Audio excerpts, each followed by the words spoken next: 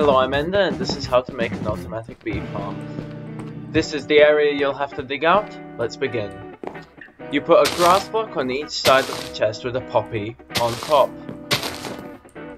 Then you put 2 redstone repeaters heading into the chest with a block between them, and 2 redstone blocks above that.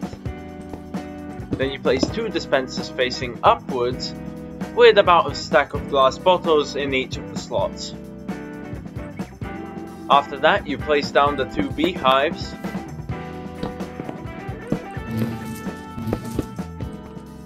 and 2 hoppers on top of the chest to pick up the bottles.